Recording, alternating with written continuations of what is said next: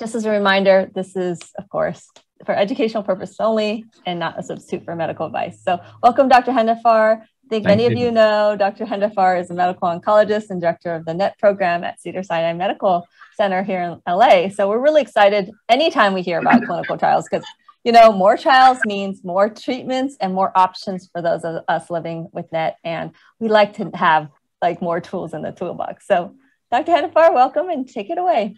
Thank you, Lisa. Hi, everyone. Kind of wish I was just hanging out today instead of giving a presentation, but I have to just make do, right?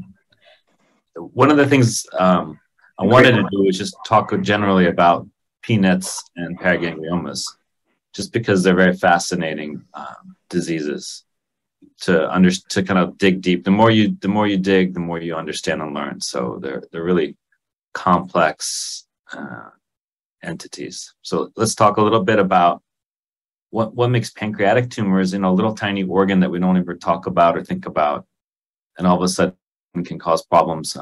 There's two types of general cancers of the pancreas. One is the adenocarcinoma, and that one is what we call from the exocrine portion of the pancreas. That's the most common type of pancreatic tumor, 60,000 cases a year. The other one that we're concerned about today are from the endocrine side of the pancreas. So the pancreas has an endocrine function and an exocrine function. Now, the endocrine function is really, it secretes hormones, a lot of hormones that we take for granted, insulin, glucagon, etc. And when you have tumors of the pancreas, a lot of times the tumors themselves will secrete these hormones because there's tumors of the cells that make the hormones. So how do I get this advancing? Okay. So this is one of the reasons why I really enjoy taking care of neuroendocrine tumor patients is that when they have a functional syndrome, when they have a tumor that makes a substance, it really adds a complexity, and you really need to kind of dig deep and understand what's going on. Now, a lot of different neuroendocrine tumors make hormones. So the midgut tumors, they make serotonin, and that causes what we think of carcinoid syndrome. Now, pancreatic tumors and stomach tumors can sometimes produce gastrin. Those are called gastrinoma, sometimes Zollinger-Ellison syndrome, named after those doctors. Glucagonoma, right? You can make glucagon or enteroglucagon, and you can have a glucagonoma. And a lot of times patients will have a really unusual skin rash, and that's how we'll figure it out. Some tumors make insulin. Insulin will make your blood sugar go down, and that's a problem. Some tumors make pancreatic polypeptide, and that can cause issues. They call them a PPGL. I don't know if you've ever heard of that one. There's somatostatin-producing tumors, somatostatinoma, and there's VIP or vasointestinal peptide-producing tumors that are called VIPomas. VIPomas are on every single board exam for GI doctors. So they all know about VIPoma, but they might not recognize it when it comes into their clinic. But on paper, on a multiple choice question, they're good at diagnosing it from the achlorhydria, actually. So one thing that's not on this list, and you can't find a lot of it, is that, did you guys know that paragangliomas and pheochromocytomas are technically neuroendocrine tumors? And does anyone know what type of hormone they produce? Esther. It's cortisol, right? Metadephrine? Oh, they can, yeah, metadephrine, good, yeah. So there are tumors that you're good. You got two different syndromes. Some tumors can produce cortisol. We call them Cushing's disease, yeah, absolutely. A lot of lung neuroendocrine tumors do that, occasionally pancreatic. Yep, they'll get swollen, hypertensive. But the other one you said, the metadephrine, absolutely. Catecholamines, metadephrines, norepinephrines. It's a syndrome that's very important. And it's so funny is that we have this whole world of neuroendocrine diseases that we all share together. But a lot of times the doctors and the patients with the pheochromocytomas, which is really an adrenal neuroendocrine tumor, it really is the same thing. They're in a different world with endocrinology. So they have their own parallel universe. One of the reasons why I wanted to discuss this today, because I feel like we have to bring our worlds a little bit more together. All right. So this is another interesting issue that we don't really talk about too much, is that a lot of neuroendocrine tumors can be inherited. And it's hard because a lot of us will notice that we have a family history of it, but no one can really explain the connection. Well, here are the syndromes that we do know about, that we understand, that we've described. These include MEN1, MEN2A, MEN2B, and the list goes on and on. Now, a few of these that are very interesting for today's topic is the VHL, or Van Hippel-Lindau. This is a genetic disorder that leads to the development of pancreatic neuroendocrine tumors. Many of these other syndromes also, but VHL is important because there's a new medication that was recently approved for patients with VHL-associated pancreatic neuroendocrine tumors called Belzutifan. That's a mouthful, but we'll talk a little bit more about it. Other syndromes that are interesting is, if you look, these, when you go down, familial paraganglioma 1 to 5, familial PCC and PGL. So a lot of paragangliomas are inherited, about 35% of them, if you can believe it. The rate of inheritance for other neuroendocrine tumors, way, way, way lower. So you might notice that some of the paraganglioma patients that you meet will be on the younger side, because again, they inherited a gene defect that predisposes them to develop these tumors.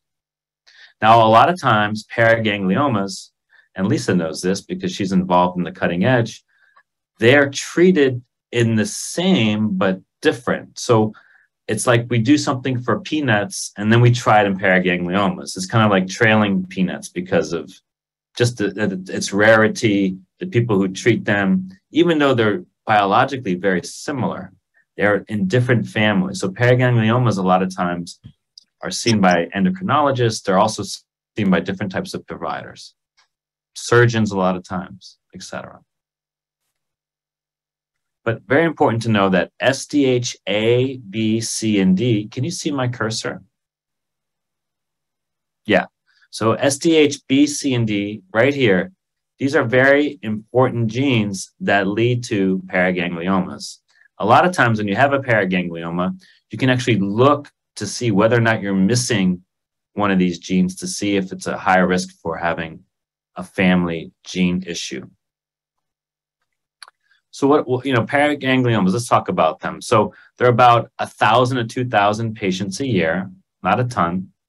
10% of pheochromocytomas and 25% of paragangliomas are considered malignant, and up to 35% are hereditary.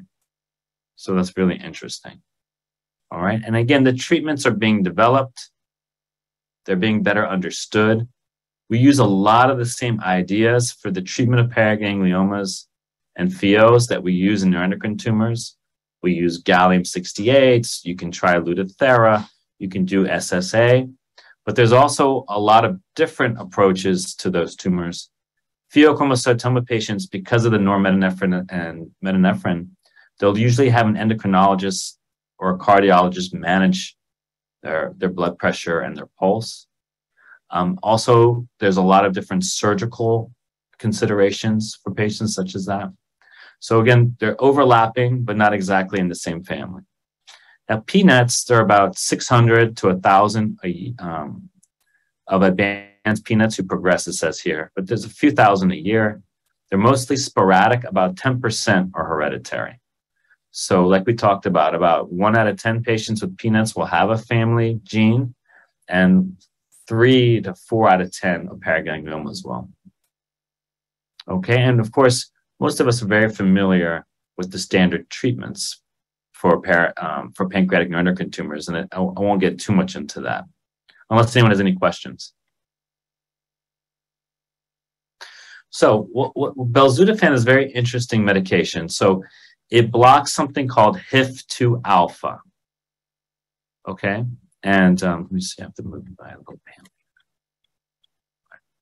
So by blocking HIF2 alpha or inhibiting HIF2 alpha, it basically, what ends up happening in a lot of tumors is that they have a problem with Van Hippel-Lindau gene. That leads to an effect where there's a lot of proliferation. This thing over here, this cycle that you see, starts churning much quicker than it's supposed to be. HIF2 alpha kind of breaks this process. Now, patients who have a defective Hippel Lindau, there are many ways to get that. One of them, you can inherit the gene, but a lot of pancreatic neuroendocrine tumors and a lot of paragangliomas have defective VHL because the tumor itself is defective in the tumor.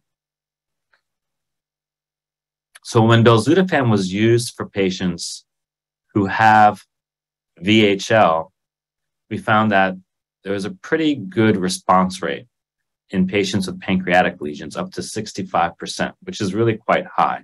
And if you had a neuroendocrine tumor of the pancreas, the response rate was 80%, which again is pretty high when you're looking at cancer trials. Now, the FDA, based on this data, approved belzutifan for use in patients with VHL-associated tumors, including PNETs. So it's already approved if you have VHL and a PNET. But and the side effect of this, the main one is anemia, because the same process by which it stops the churning of that pathway I discussed. Also, one of the side effects is that it stops your blood cells from churning out also. So anemia is pretty common, although it's not usually severe. So grade 3 is when we consider it significant, usually not too much of grade 3. Now, why should we use this medicine, or why do we think that this medicine might help in paragangliomas and PNETs? Well, there's a lot of science, some of it that, doesn't make enough sense for me to describe to you, but there's enough science there that paragangliomas and PNETs both have alterations, we call them, or mistakes in that pathway where hypoxia induces tumor growth and tumor proliferation. So it's been one of the things about cancer care that we always notice that when you look at a tumor, it looks like dead and necrotic inside. And a lot of people have thought that that is a clue that somehow this hypoxia inducible factor pathway plays an important role in the ways cancer grow and spread. Because when you think about it, something that's dark and blah in the middle shouldn't really be doing well, right? That should probably stop growing and go away. If you think about it, like, why does that dark blob keep moving and growing? A lot of people think it's hypoxia inducible factor. So you have hypoxia, this factor comes into play, and there's pathways downstream that start to get stimulated. So it's been a very big idea in cancer care for decades. So this is finally, through developing this antibody to HIF2 alpha, it finally seems like we're getting somewhere with this concept. So this study it's an international phase 2 trial. So the dose is pretty much set. It's international, meaning that the way that it's designed is that I'm guessing that it's going to be a single-arm trial that then gets sent to the different regulatory agencies for drug approval, by the argument being this is a rare disease. It has activity in patients who've already had treatment. We don't need to compare it to placebo. We know it's working because they're getting responses, they're doing well, and probably the right thing to do is get it approved. So that's how these trials are designed. That's why they're international, because if you're international, you can ask each country that's participated their associated regulatory agency. So European countries, you have enough patients in Europe, you can go to EMA. In the US, you can go to the FDA, etc. That's why it's being done this way. There'll be 70 patients per each arm are going to be accrued. I think already there's about 50 in each arm. So what was really fascinating about this study was that a lot of patients with paragangliomas started to get enrolled. Everybody thought that would take the longest time, but that's been actually enrolling more quickly, because I think the paraganglioma community also is pretty tight, like the NET community. They've been talking and they're getting excited and getting involved. So everybody gets the medicine. It's a pill. It's getting dosed daily. And they do scans every couple of months. Pretty traditional study design. And the objective is really to see if it's working. We call it objective response. So I think that was all I wanted to to present to you, but I definitely was hoping to answer some. Oh, I saw the chat. There's a few things in the chat. Yep. Oh, someone put it on the chat. Okay, cool. Yeah. So Dr. Hendifar, yeah, how does it affect the kidneys? Is it something? That's such a good question. Well, I think because it's a clinical trial, if you have stage 4 kidney disease, it might be tough to get on it, but I don't think it has any problems. It doesn't cause any kidney damage, so that's good. I think the only issue could be that when your kidneys don't work, epigen is one of the things, kind of like a hormone, erythropoietin, that your kidneys produce to make blood. So, and the idea of this drug is that it makes the anemia through blocking erythropoietin. So you might have the anemia problem might be exacerbated a little bit, but I'm sure it would be not an issue once approved. But for research studies, I need a little more information, like we call it GFR and your creatinine to see glucagonoma, PNET. Yeah, glucagonoma is really interesting. Oh, it's currently, sorry. And could you share the eligibility? I know that you might have had to try a different drug. Yeah, so it's a little bit complicated. So for the paraganglioma, it's pretty liberal. It's not an issue. For PNETs, you've had to have had either everolimus or sunitinib prior. Okay, that's the easiest way to do it. And if you have any questions about eligibility, you can always shoot me an email or shoot Lisa an email, and we can look at it for you and dig into it to make sure. We don't want to waste anyone's time by saying, oh, we can figure that out. But that's the key one. That's the toughest one, is that you've had to have had sunitinib or everolimus before. And nowadays with PRRT and CAPTEM, not everyone's getting it. So it really depends. So it's kind of like, it's not as popular as it used to be, those two. So not everyone's been getting it, and that's been a little bit of a challenge.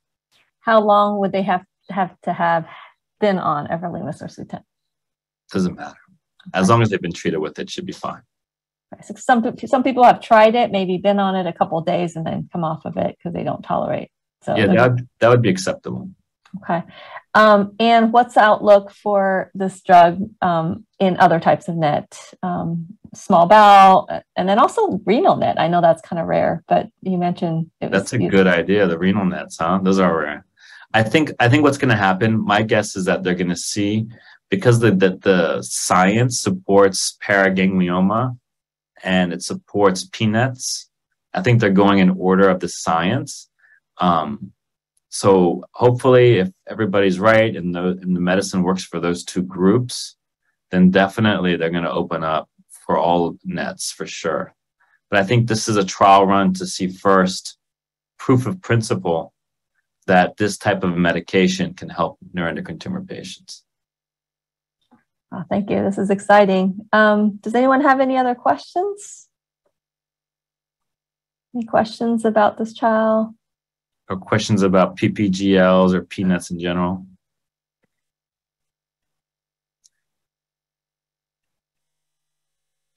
Yes, doctor, if you're on a treatment plan, does that discontinue and then you go on to the trial drug?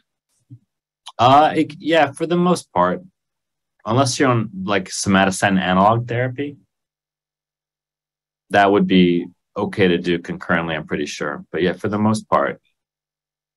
Or unless it's a symptomatic, like for example, if you are on a medicine for symptom benefit, right? Like let's say, hypothetically, although PNETs don't take Zermello, but let's say you're on something like Zermello for diarrhea, that wouldn't be an issue. Or an SSA to control hormones or symptoms, that wouldn't be a problem either. That's a good question. Is there an in the eligibility criteria, does it matter what grade? Would you take grade 3? No, I think grade 3 is okay as long as it's well differentiated. Okay, so it needs to be well differentiated in any grade. Okay. And a question about PNETs. How or why do some have the possibility of changing grade from low to high grade? And any research on how or why this happens? Such a good question. Okay. So I think this is an important, it's tough to understand, important to understand at the same time. So the real difference between diseases when we call them, and I've been using neuroendocrine tumors a lot, but I should be saying neuroendocrine neoplasms, right? There's two main types. There's the tumor and there's the carcinoma. The carcinoma is poorly differentiated and the tumor is well differentiated. That is the big distinction, the big factor that you need to consider. And you need to put those two groups separate. They're really, really different diseases, even though most of the name is the same except the last part. They're really different biologically. They're different how they happen. Everything about them is different. Then if you're within the tumor realm and you have a grade 1 to 3, there is a difference between them, but that difference is much smaller than the difference between the well-differentiated and poorly differentiated. Now, why do tumors who are well-differentiated over time become, why do the Ki-67 notch up slowly over time? I mean, that's a great question.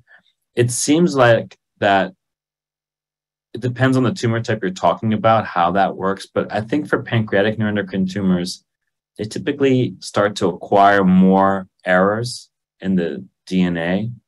So, these NETs are usually typified by mutations in certain genes like MEN, and this is not your MEN, this is a tumor MEN. ATRX, so there's certain genes that are mutated, and that leads to a slow-growing tumor. But over the years and decades, the tumors continue to, they're also dividing, your regular DNA is dividing, and errors happen, they continue to pile up. Tumors are more likely to gain more errors than regular cells because they divide a little bit more quickly. So it's just with time and time and time, the tumors gain a little bit more speed because they gain more issues, and they become a little bit different over time. That process, though, for neuroendocrine tumors, as compared to most other cancers, is way more prolonged. And some patients don't. Some patients won't develop, a different grade. They won't grow more quickly, and the tumors will just stay the way that they are throughout their lifetime. But it's a really good question, and it's really important to also understand, how much, what can we do in well-diff grade 3 versus grade 1? Are they so different that we need different treatments, or are they close enough that the treatments are the same? And I think that's what we're trying to deal with, trying to understand better. Whether or not you treat well-diff like a poorly differentiated tumor, I think most people will kind of agree that you wouldn't try to do that unless you really had to. So that the grade 3 well-diff, especially if the Ki is less than 50%, that's kind of like you're in the family of well-diff, low grade. You try the same types of treatments. The other thing to know about Ki-67 is that it probably is different depending on where you sample the tumor. So a pancreatic NET with a liver lesion, the Ki-67 might be different from the liver lesion and the pancreas tumor. So you kind of have to have a little bit of flexibility in your mind about what that Ki-67 really means and what it, and to think about the whole big picture of what's been happening. Really like how you explained all that. That's really helpful. And so if you get different Ki-67, say someone has gotten 2 different biopsies, which number would you go with? I like lower numbers. I always go low. In terms of deciding treatments and making those decisions. Again, I don't, if someone has a Ki of 30 or 20, to me, that's the same. 10, 15, to me, these numbers are not that important. They don't, if you have 10,000 people and we chart them out on a graph, those numbers are important. But when you're an individual patient, that number doesn't have that much meaning to you. Your doctor has to choose the right treatments, right? And whatever that number is, it is what it is. What are you going to do about it? So I'm not too sure that, I don't really focus on it too much, to be honest. And it's something very interesting that we take for granted is that a lot of these things are operator dependent. There's location dependent. If you took the tumor and from one pathologist and you send it to another one, your Ki-67 is going to be different, right? Doesn't mean that it's a different tumor. Or if you biopsy it from the lymph node outside of the pancreas, or you biopsied it from the pancreas, or you biopsied it from the liver, you're going to get a different Ki-67 for all 3 lesions. That doesn't mean that the tumors are any different, or it's the same tumor, right? So there's something you have to always consider. And what's really, really interesting is that we don't really consider the environment by which the tumor resides. So tumors really take a lot of characteristics by the organ that they live in, a lot. And a lot of times the interplay between the tumor and its environment is a lot of what you see when you do a biopsy. So it's kind of like a little bit of a battleground, a little world there. That world in the lung, much different than that world in the liver or that world in the pancreas. So you always have to consider that, and to be a little bit, not just take the number at what it says, just put it in the context of the big picture of what's going on. Yeah, really, this is really helpful, and you explain it really clearly. If I could ask one last question, you mentioned the tumor mutations, right? The ATX and MEN. So how would people, if they were wondering if their tumors have these kind of mutations, how would they find out? Oh, this is really interesting. Yeah. So we just recently did a lot of, so we've been sequencing pancreatic neuroendocrine tumors for a while.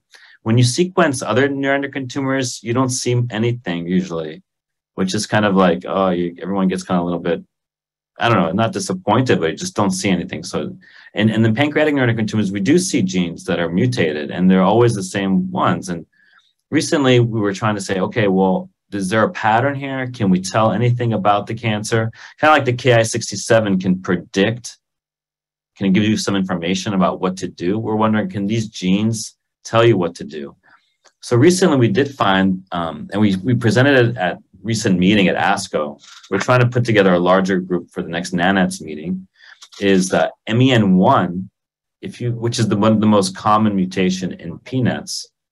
When you have a MEN1 mutation in the PNET, CAPTEM works really, really well. And sometimes when you don't have the MEN1, it doesn't work as well. So we're really pushing the envelope now at our group, and we've been talking about it this week, which other institutions, because it's hard, not everyone's doing sequencing, trying to get, a few hundred, histories together of sequencing information and response to the medicine to try to see if we have a way to kind of sort out what treatments to give, or some clues that we can use sequencing to help us. Right now, it's really hard to use sequencing to improve the care that you're getting unless you have an unusual tumor. So once in a while, for neuroendocrine tumors, you will have a weird tumor that came about not from the normal ways, and you could have a fusion partner. So we've seen some novel fusions lead to neuroendocrine tumors. But, if you have a typical treatment course, if you have a typical tumor, you wouldn't really necessarily need to look for it. But if something seems a little bit odd, if you're, very young, or your tumor is not behaving like you would expect, maybe it's, those are times that maybe we would do sequencing to get more information. And what do you mean by sequencing? I think people think of treatment sequencing. Oh, you're talking about treatment sequencing? No, I think people think commonly of treatment sequencing. Yeah, so can you define sequencing? I don't even know what it is myself. I just send it to a lab. So, so when I say that, so there are laboratories. What they do is there's different techniques by which they look at the DNA of the tumor, and they can tell where the DNA of the tumor is mutated. And they'll also look at the RNA, and then they'll report that to you. And so, different tumors have very specific mutations that occur. PNET, I could tell you if a pancreas tumor is a PNET or a PDAC, which is an adenocarcinoma, just if you give me the sequencing, because it's kind of like a signature of the tumor.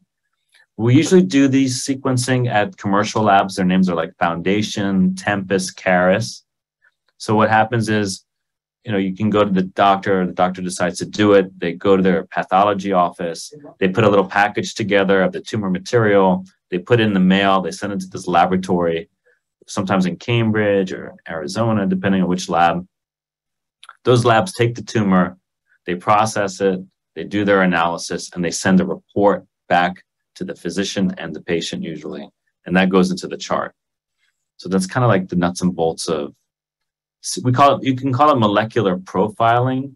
Sequencing is one of the ways you do a profile. There are other techniques, but sequencing has become kind of like slang for profiling or molecular testing. So you might hear that word used. Thank you so much. I know you've given a lot of your time, and I know you have a full day of clinic. We really appreciate you and all you're doing. And thank you for this educational talk. We learned so much more than just about the trial, right? The whole context of it all. Thank you so much. Oh, pleasure. Thanks for having me. Bye, guys. Have a great day. Bye.